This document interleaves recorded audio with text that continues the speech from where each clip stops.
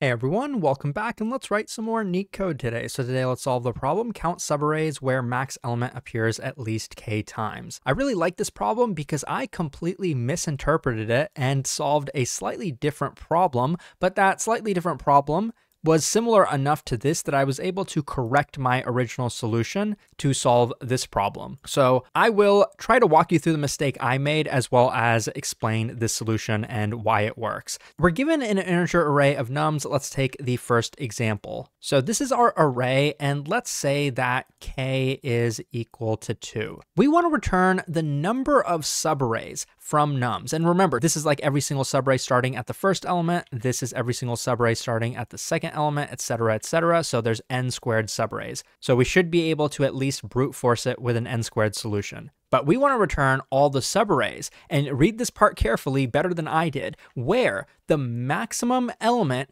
appears at least k times in that subarray. And they don't mean the maximum in the subarray, they mean the maximum element of nums. So that's a little bit different than usually the way they ask the question. So that's what tripped me up. I was dynamically keeping track of what that maximum number is as our subarray changes. But the problem is actually easier than that. So don't overcomplicate things, even though the explanation, like the problem description, is actually pretty simple. I just didn't understand it. Maybe you got confused as well. But don't overcomplicate it. The maximum number is not going to change. We just want the global max of nums. So if we keep track of the maximum number, we can actually just find that by running max on the input array. That's never going to change. So in this case, it's always going to be 3. If we're keeping track of what it is, it's 3 now. It's never going to change. It's always going to be 3. What this problem is asking in this example is how many subarrays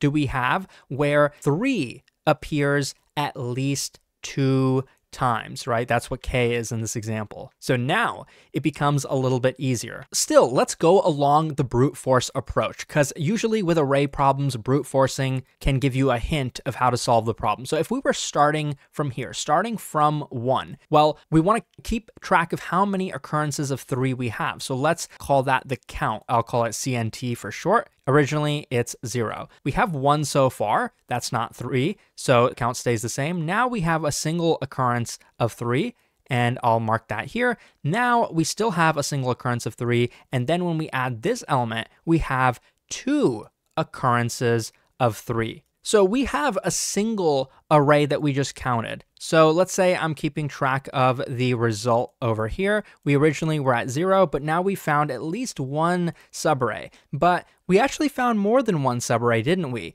This works, and this one also works, right? In other words, as soon as we find the kth occurrence of that element, what we really want to say is how many subarrays are ending at this position, right? Like that's kind of the intuition I'm getting at. But even if you can't figure it out, let's just continue to brute force it. Even if you can't make the jump to what the solution of this problem is going to be, let's continue brute forcing it. Okay, that's 1 subarray we counted. Now I'm going to add another element over here, and that's 3. We found another subarray. But even if this wasn't 3, if this was 1, wouldn't we have also found another subarray? Like we have 2 occurrences of 3. Adding more elements is going to always increase the number of subarrays, isn't it? Like once we've found the kth 3, we're good to go. So that's another hint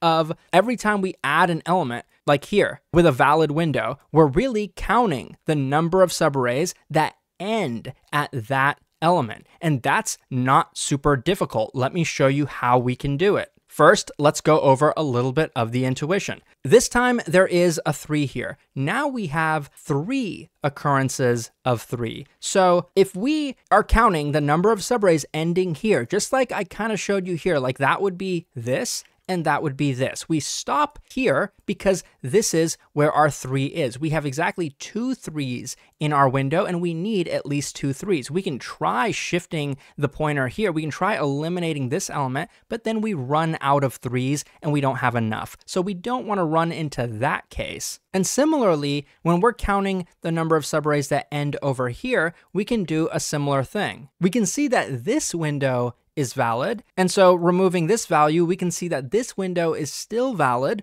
Removing this value, we can see this window is now still valid. We still have at least 2 occurrences of 3. Removing this value, this window is still valid, but of course, if we remove this one, it will no longer be valid. So in this case, I counted 1, 2, 3, and 4 windows ending at this element. Now, what's the pattern here? Because what I'm getting at this point is that this problem can be solved with a sliding window. I know I didn't completely go over the brute force solution, but if you do want to code up the brute force solution, I don't blame you, because the intuition can help you arrive at the sliding window solution. Basically, the difference is with a brute force solution, we would be starting, let's say, at this element, and we would keep shifting the right pointer until we get to a valid window, and then we'd count all of those valid windows. In other words, we're counting the number of valid subarrays starting at this element. We would then rinse and repeat starting from here. It would require us to iterate over the entire array though, which is why it would end up being an n-squared solution, because we're going to do that for every single starting point. But if we invert our thinking, if we instead think about it from the perspective of ending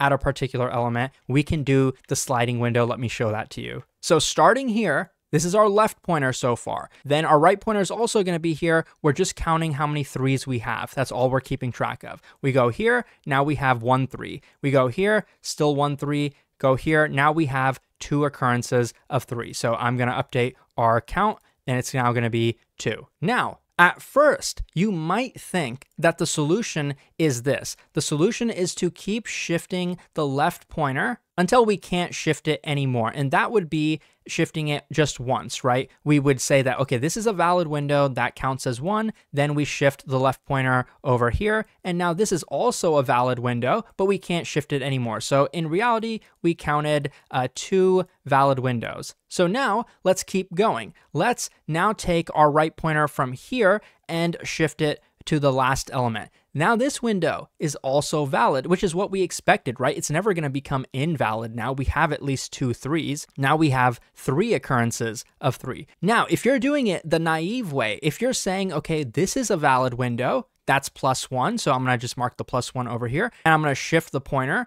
over here now. This is also a valid window, +1 down here, and then shift the left pointer so that it's pointing here. Sorry, it's getting a little bit messy. Now this is also a valid window, so +1 again. We can't shift the left pointer anymore, so now we stop. And we also realized that the right pointer ends at the ending of the array. So what did we do? We counted 5 subarrays, but the answer was 6. What did we miss? Let me replay that for you. When we got here, our left pointer is over here. But if this window is valid, of course, with 100% certainty, I know this window is also going to be valid. Adding an element will never make a window invalid. So in reality, the solution is actually this. Don't increase the result as you shift the left pointer. Keep shifting the left pointer until it gets here. Like let's say, in this case, the right pointer is here, left pointer is over here. So this is our valid window.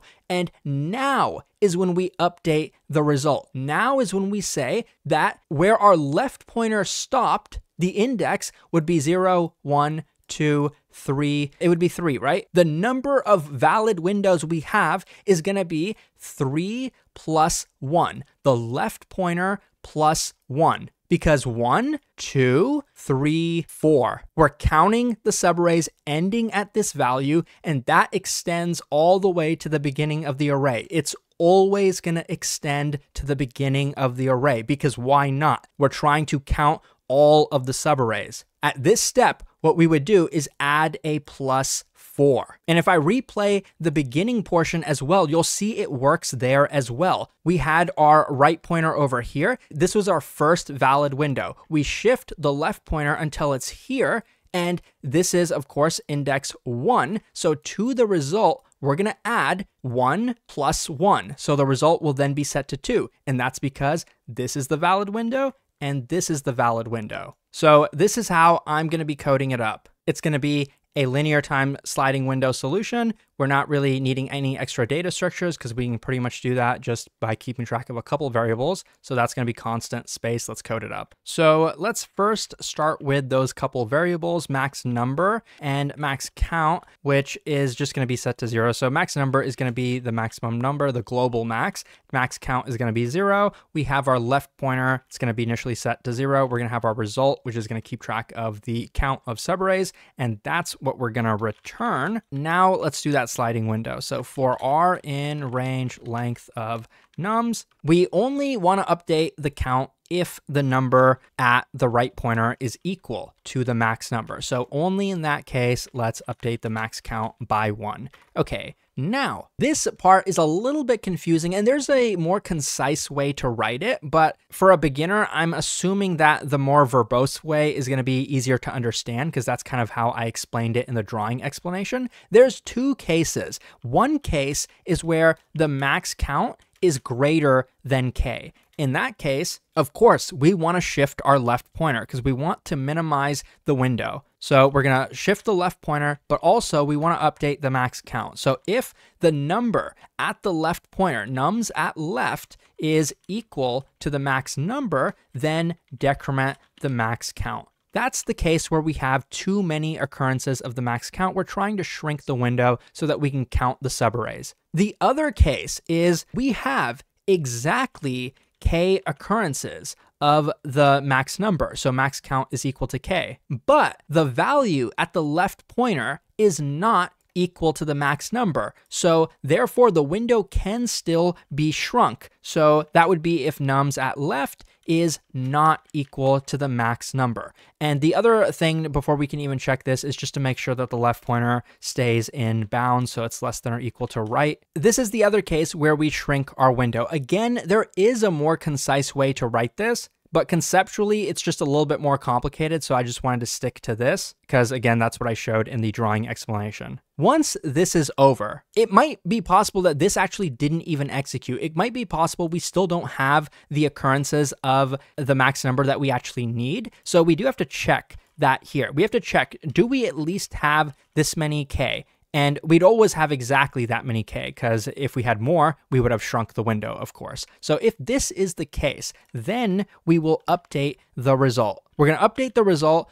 by adding to it the left pointer plus 1. This is the entire code. Let's run it to make sure that it works. As you can see on the left, yes, it does. It's pretty efficient. I wanted to quickly show you how you can make this solution more concise, in case that is something you're interested in, because somebody always wants me to in the comments. So consider this example and consider if we change this to the point where instead of having exactly k occurrences of 3, we're actually going to keep shifting the pointer until we have k minus 1 occurrences. In other words, let's change this condition while max count is exactly equal to k. So we're never going to let max count exceed k. If it's exactly equal to k, we will then shift our window. So in this case, where right pointer is here and then the left pointer is over here, we're going to shift the left pointer until it gets over here. And at this point, what would we add to the result?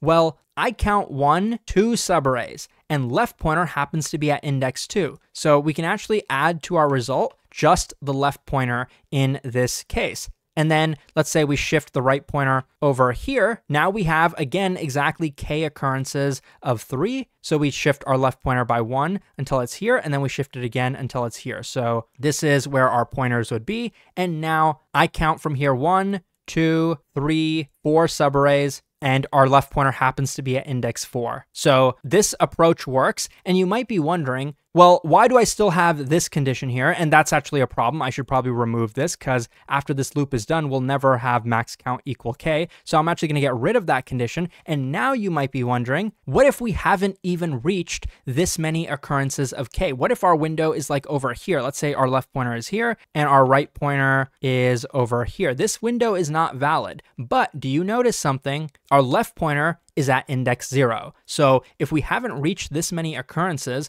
of the max number, we're always going to add 0 to the result. So it really just works out. But this solution, I think, is just a little bit more unintuitive probably to arrive at. It's a little bit more complicated, but again, it does work, and less code if that's what you prefer. I'll quickly run it to prove to you that it does work. And as you can see, it does. If you're preparing for coding interviews, check out Leetcode.io. Thanks for watching, and I'll see you soon.